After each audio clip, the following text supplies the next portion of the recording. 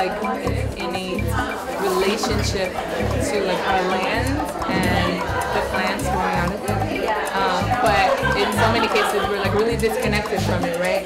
So we say, oh, I'm not feeling well. I know that there might be an extract or something. I'm going to go to Walgreens and get it, or Rite Aid, or wherever. And convenience is cool, but you end up having less and less agency over what's being put into your body, over what's part of your medicine, and over just your own process of healing. So I think women of color having a relationship to land, having a relationship to their medicine, to the plants that are there to heal them is deeply, deeply important. BeatBox Botanicals, a local community and love-minded healing practitioner group, teamed up with the Black Woman's Blueprint, a civil and human rights organization, to present Harriet's Apothecary Summer Edition. The program, which went from noon to 7 p.m., offered various healing practices such as herbalism, essential oil therapy, breathwork, and more to women of color, queer, and transgender persons. Ricky Stevens, a guest at the event, talked to us about Reiki, a healing practice she tried for the first time.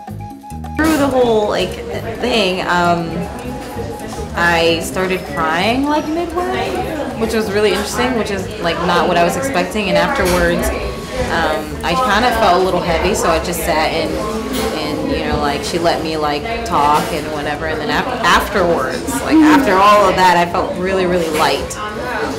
And hopeful, because now I know myself more and how to take care of myself more, so it's very, very helpful. Shamelia, a healer at the event, spoke about the afterbirth healing practices she learned from her grandmother. She would wrap you in all kinds of it was I was like, this is magic. What is it? You take a bath in a special thing of herbs after you give birth, and then you have to drink a certain mixture of herbs, and then you have to get gauze or something and dip it in herbs and wrap it, and there was a steam that you sat over to help you get things out of your body after you've given birth and after birth and stuff. Healing practices showcased at the event are in fact ancient medicines that have been used in the historic cultures of people of color. However, recently these healing practices have gained popularity, especially with yoga and acupuncture. Unfortunately, the result of this is the increase of prices for healing practices, making it financially inaccessible for everyday people. Even worse, by labeling these practices as trendy activities, the origins of these healing practices become culturally irrelevant. Harriet's Apothecary intended to continue the healing legacy of the people of color's ancestors. This includes Harriet Tubman, which the event was named after. Adaku Uta, the main organizer of the event, talks to us about Harriet Tubman's work as a healer. Harriet Tubman is Underground Railroad, and in addition to that, she was also a healer. She was also a nurse. She was a herbalist, and she utilized plant allies to support people's freedom, in their bodies. And her vigilance, her commitment, her connection to not only her community but also her community of plant allies, to build intimacy between folks of color, Black folks, and the plant world. It's really, really inspiring.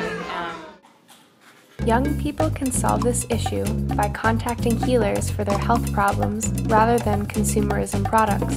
By spreading awareness of these healing practices to the community of color and encouraging others to participate, people of color, especially women, will be able to embrace their culture and return to their roots. By helping to financially secure these healers by bringing in more customers, we can ensure that these healing practices will continue into the future.